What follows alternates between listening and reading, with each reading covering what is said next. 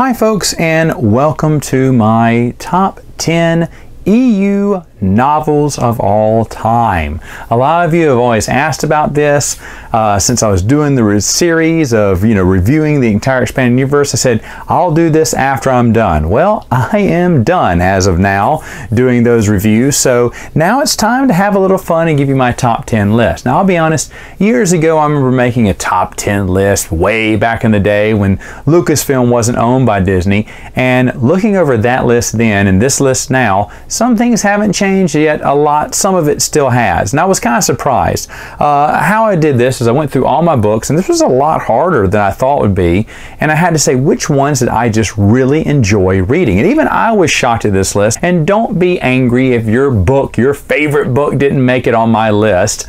I may later on do a top 20 after this, just because it was so hard. But like I said, this is all about just preference, I should say. My preference is definitely different than everyone else's. And I'll show you with my number 10. My number 10 is Darksaber by Kevin J. Anderson. Now, it's been no secret, folks, I am a huge Kevin J. Anderson fan and have been for years. And I'll be honest, even though people criticize all of his other writings, to be honest, Darksaber is one that most people really adore. They really enjoy this one. And I gotta be honest, I know why. There is a lot of great stuff here in it. Of course, there's the Return to Hoth sequence where they're being hunted down by Wampas. It kind of feels like Aliens there. Luke has an awesome battle sequence against the Wampa. Of course, he's fighting. This is all spoilers, by the way. I should mention spoilers the whole way through. But, he's fighting that Wampa with one arm, the, Wampa from Empire Strikes Back, so to speak, who's kind of leading the other pack. And I don't know, just overall it felt great. This was also the first time we saw someone from the movies actually die in the novels. And even though it was a small character, General Crixmadine, who cares, right? No one thought he was going to die. And I remember I said this in my review, that I remember, you said, okay, so what? He got captured. He's going to get rescued in the end, because no one from the movie, no matter how small the character, will ever die in a novel. Yet, they killed him off, and it was just so agonizing too, right? Because as he gets shot through, I believe he got shot through the chest or the heart. But anyway, as he's laying there dying, he looks out into the the window of this ship, and he sees the rescue ship. The rebellion's coming, or the New Republic's coming to rescue him. And then his eyes go black. You're like, oh my gosh, he didn't make it. You're like, what? I remember at first I was like, wait, he's not dead, is he? Yeah, and that was just amazing to me. I'd never seen that happen before. So there's just a lot of great moments in that series. And of course, we got one of my favorite scenes, a Lando-Mara connection, that they may have had a love interest together, which every fan outright hated. But me. I said, of course she falls for Lando. Everyone falls for Lando, but don't worry. They retconned it and said they were undercover. Yeah, they were. My number 9 is going to surprise a few people. It even surprised me when I started making this list. I went, yeah, I think this is a top 10 book for me. I love Children of the Jedi. Absolutely love it. I know a lot of people don't like this one, but Barbara Hamley, I think, knocked it out of the park.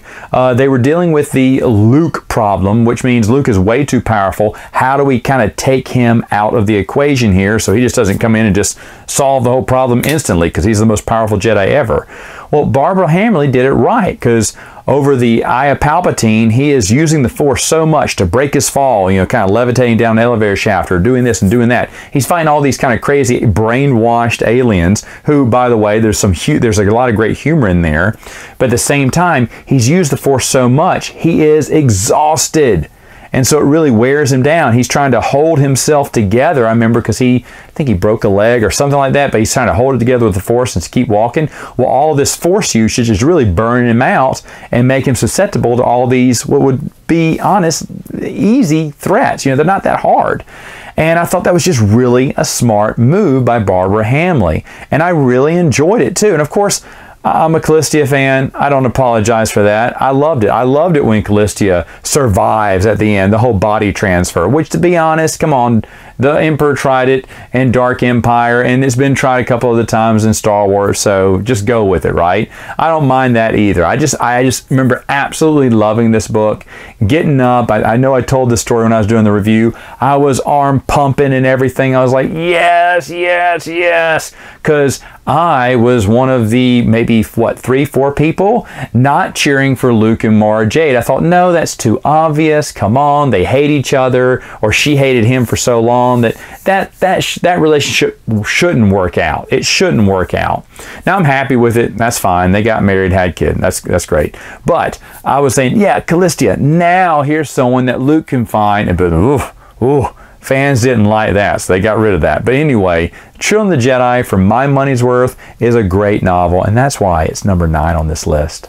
My number 8 is the one and only Timothy Zahn Thrawn trilogy. Of course it has to be on here. This is the book that got me into the expanded universe, so I have to put it here. Now I know I've been kind of critical about Zahn here and there, but to be honest, the first trilogy was his best in my opinion. Thrawn, as we all know, is an excellent villain. He's an excellent arch nemesis for our heroes, and the story feels like Star Wars. It feels like the original trilogy. It feels like a continuation of the movies, which was very important, because if it had flopped out the gate, there would be no more books. There would be no expanded universe without this trilogy. So, but for me, I think it's also a good trilogy. And I still tell people from time to time, if that's where you want to start, that's a great place to start, because that's how I started.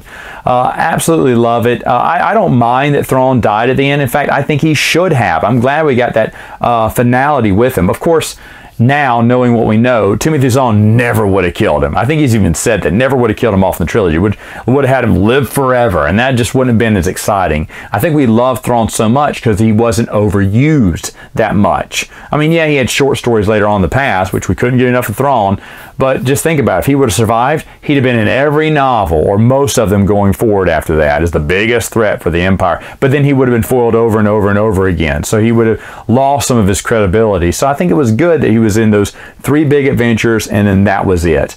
But the Thrawn trilogy, got to put it in here at number 8. Number 7 is the Han Solo trilogy. Which one? Brian Daley's. I absolutely love Brian Daley's. I wasn't expecting much when I read this. I'd heard good things, but I thought it won't be as good as what I'm reading now in the Bantam era. And it was better.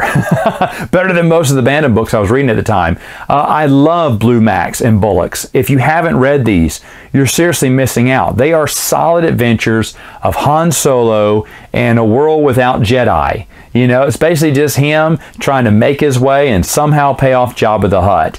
It's just him and Chewie, and then whoever they run across in the 3 novels. Of course, the droids are with them through that too, and they make the what's it called, the comic foil, I guess you should say. They're the ones that throw the jokes in there, that you need that humor in there. But at the same time, it feels like Han Solo. I mean, like real gritty, hardcore. And say, this is the one where Han Solo's mean. Like, he's the guy that there's that slaver that he just shoots out of the airlock. You know, he kills in cold blood because, hey, back when these books came out, Han shot first. And I love that about Han. I don't mind him being a little cold-blooded before he made all these other friends. With him, it was, you know, some old connections, but they were just mainly business. And then Chewie, who was his friend. Other than that, he didn't have a family. He didn't have other friends until he got to A New Hope.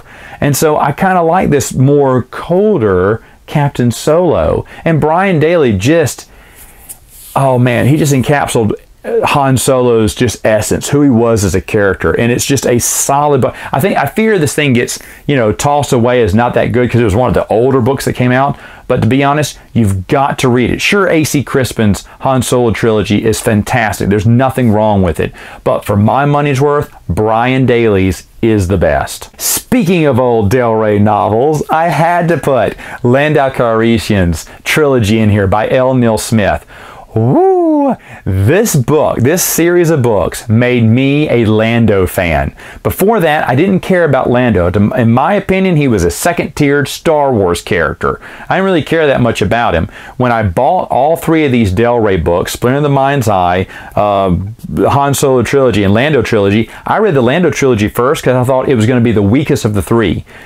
Imagine my surprise when it was the one that I enjoyed more than any of them. Yes, barely. It barely does beat Brian Daley's Han Solo trilogy, because it proves that Lando is not just a cheap replacement for Han as he's frozen in carbonite. No, he's a rogue too, but he's a more elegant rogue. He has a silver tongue. He can talk his way out of problems. You know, he uses his brains instead of some of his brawn, even though I will say Han Solo is cunning, but you know, Lando did it with style, and I absolutely love that about Lando Calrissian. L. Neil Smith does a fantastic job.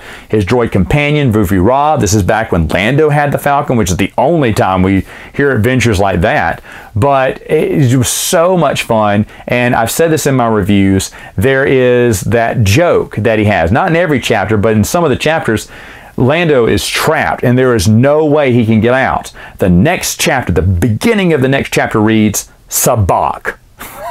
Because he got him to play cards. He just weaseled his way out of it somehow. Who cares how he did it? He just did it because he's Lando.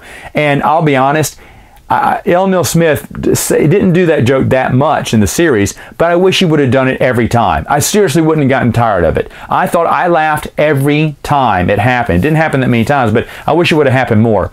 But he is the only person, in my opinion, who's ever given, well, not only person, I guess, but he's one of the very few people who've given Lando his time in the sun and really written him well. One of the biggest misses for the expanded universe was Lando was brought in to introduce, you know, the newest villain or the newest adventure or the newest mystery, and then he kind of faded to second tier.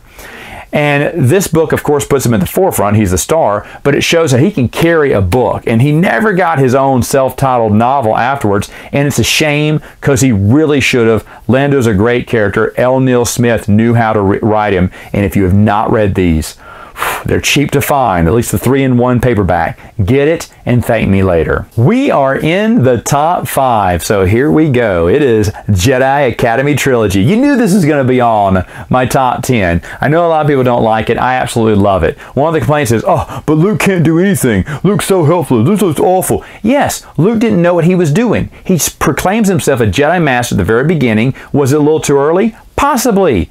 Because, of course, the Academy could not go any worse than what it did, right? I mean, what we know from the actual trilogy and what we know from the expanded universe, that first class didn't turn out to be all aces, right? Luke made a lot of mistakes. In fact, in later books, he reminisces how he did make mistakes. When I think it was someone, I know you'll correct me if I'm wrong in the comments, but I think in Young Jedi Knights, when Jason makes the mistake, or Tenel Khan makes the mistake and assembles her lightsaber too quick, doesn't Luke talk to her about he had some mistakes when he had first started the Academy that he just can't go back and change, so he's got to accept it and move on and be better? Now, if it wasn't there, it was somewhere. I remember reading that, and I thought, hey, that's true. He made his mistakes. Everyone says, oh, he's so stupid. He couldn't figure anything. He was just starting out, and no one had done what he had done in several years, decades even. So there was no Academy. There was no Praxium, you know. So he was kind of starting things off without much help at all. So that criticism, I just can't get behind. I think the book is great for a lot of reasons. This book gave out a welcoming hand to the comic books. If it wasn't for Kevin J. Anderson's trilogy, who knows if the comic books would have ever been brought into the EU. At this point, they were not officially part of the EU. In fact, you can look at a lot of the Dark Empire stuff and people saying, hey, in the comments, are y'all connected to the Thrawn trilogy? Hey guys, no. You know, they're doing their own thing. We asked if we are, and they kind of said no. Timothy Zahn doesn't want to do anything with you. He doesn't want anything to do with the comic books. He kind of, you know, stuck his nose out at the comic books. But Kevin J. Anderson's like, sure, man, we'll bring y'all in. Come on, I'll write your adventure in here. And then he started tying in Tales of the Jedi and everything. And to be honest, this trilogy did a lot. It also invented the double-bladed lightsaber. Now, Kevin J. Anderson, just like a bunch of other authors, got a thank you letter from George saying it was a great book. Did he read it? They don't know. Maybe, maybe not. But either way, we know George knew about that because he borrowed that and put it in episode 1. The double-bladed lightsaber came from Kevin J. Anderson. That was one of his contributions, as well as Timothy Zahn naming the planet Coruscant. That came from George Lucas saying, hey, I like that. So obviously he skimmed through it to know that, but I'd like to think he did at first, was reading through them at the very beginning, then in the late 90s kind of stopped. There's a lot of stuff that's in the Jedi Academy. I love Kyp Durron. Of course, he's my favorite EU character. I was his age when I was reading this, so that's another thing that really brought me into it. I was like, oh, I could be Kyp Durron, and who doesn't want to be friends with Han and Chewie and fly across the galaxy and then grow up like that, right? Go into the academy, get tempted by Exar Kun because your brother, you know, is trapped. You want to save him. You do bad things to get good deeds done. It's a twisted way of thinking, but that's how you turn people to the dark side. And, you know, all of a sudden, Han and Chewie's little buddy is now destroying billions of lives, and he's kind of dark Jedi now. And so it also brought Han a little bit into this world of the Force that he doesn't really understand, and he's not trying to use the Force. He's trying to appeal to Kyp from when he first met him in the Spice Mines of Kessel.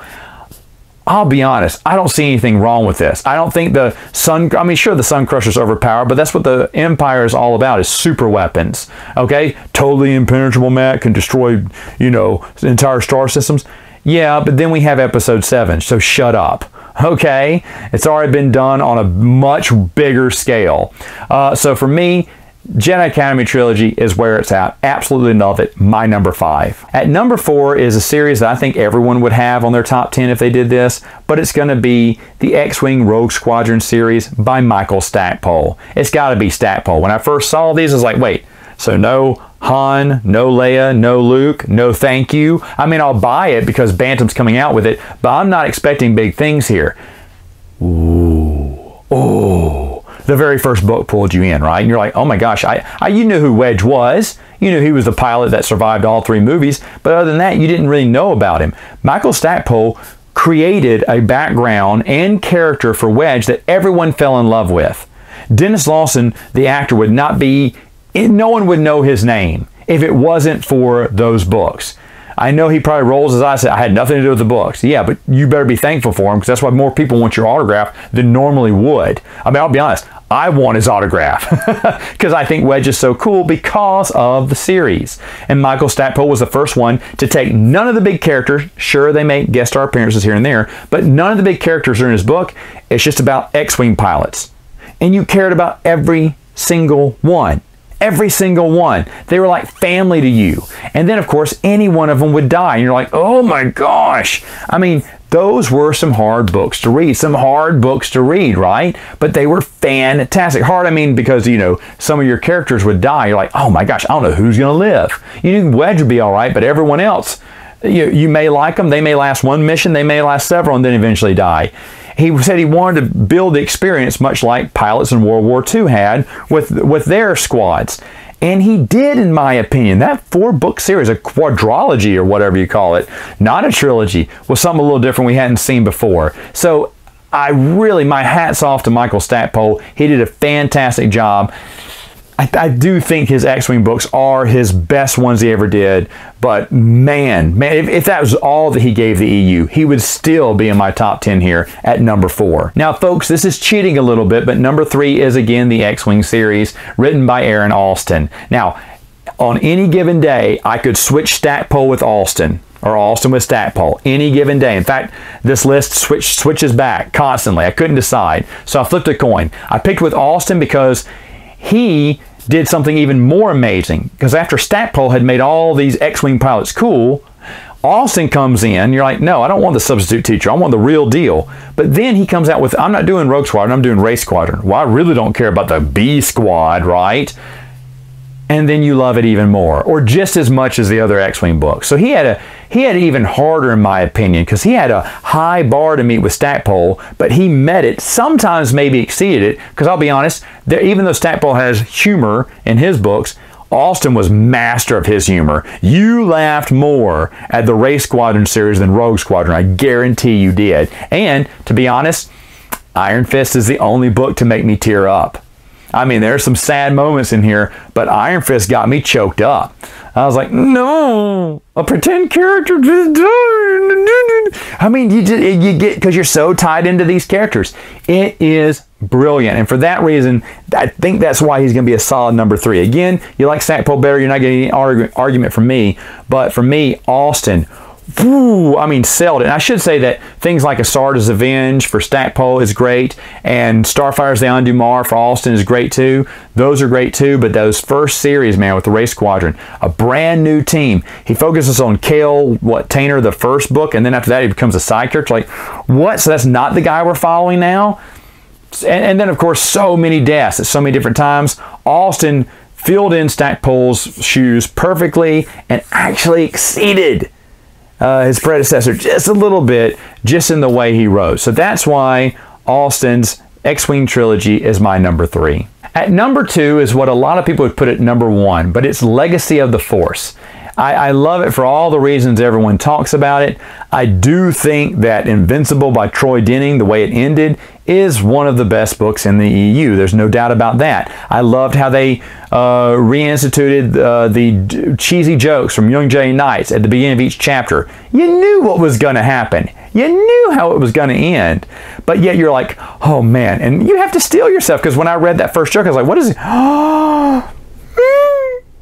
I remember those days. They were kids. They were kids. And if you think about it, in the Young Jedi Knights books, they did face off unknowingly. And they put down their swords, never to raise their swords together again. They were tricked, right, by the Sith Academy. But now they're doing it for real this time. And everything, you know, they're no longer kids anymore. And all that, you're thinking, oh my gosh, this is really happening. And it was just an epic ending. But the whole series as a whole, it is really good. There's a lot of great stuff going on. There's a lot of other great story arcs. I've already reviewed this entire series. And while people put it number 1, I totally understand that, especially if something like Young Jedi Knights got you into the series, which a lot of those people did. They started with Young Jedi Knights. Then I understand. Legacy of the Force is probably the creme a la creme, right, of the whole storyline for you. I get that. And I agree with you. It is an excellent series, but it remains a solid number 2 on this list. Because, folks, you know what number 1 is. I didn't hide it in my reviews. I dressed up for it too, changed my intro for it. It's New Jedi Order. Folks, when I read New Jedi Order, Vector Prime, my brain, I think I told you this, was leaking out of my ears. I was so shocked at what I was reading. I'd never seen anything like that. The books matured. They not only did they keep the continuity, but they sewed the continuity like no one else did. Better than Bantam. Bantam would just say, hey, remember when we did this? And that was their continuity. Just recalling the past adventures.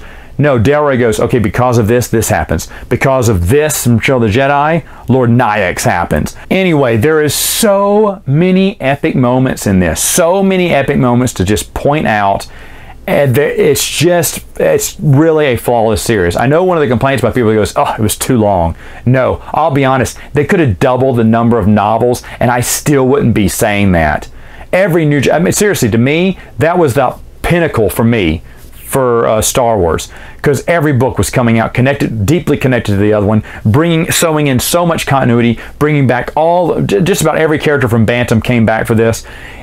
It was everything you've dreamed of. It's Empire Strikes Back the entire way into the last 2 novels, when finally I think no one dies. You're like, oh, what's going on here? But it is just incredible. It's incredible. Sure, it doesn't have the strong ending, I think, as Legacy of the Force does, but I think it just overall has a stronger storyline. There are even, or I wouldn't say failed storylines, but storylines that weren't continued that were just interesting. I've mentioned this before, but 3PO watching the sparks fly as the Falcon's getting worked on, sparks fly off the Falcon from this tool and falling to the ground and disappearing. The embers kind of fizzing out as they hit the concrete, and he's contemplating what life is like. And you're like, what? And there was supposed to be a side story about droids, because droids were the ones being attacked by the Vong. The Vong, what a great idea. I'm glad Lucasfilm or George said, no, don't do Dark Jedi. You can't do Dark Jedi. And they got more creative, which is great. I think if they'd have done Dark Jedi, I know it wouldn't have been as good. It wouldn't have been as good. An outside threat or you can't feel in the Force, they're a problem for the Jedi, they're a challenge to the Jedi, and they don't involve the Force. I like that. I really like that. So a skilled fighter and a Jedi have the same, what was it, chances on beating a Vong. it kind of evens the playing field like that, and that the Vong were just so dominant. And I thought the whole series as a whole was really scary, man.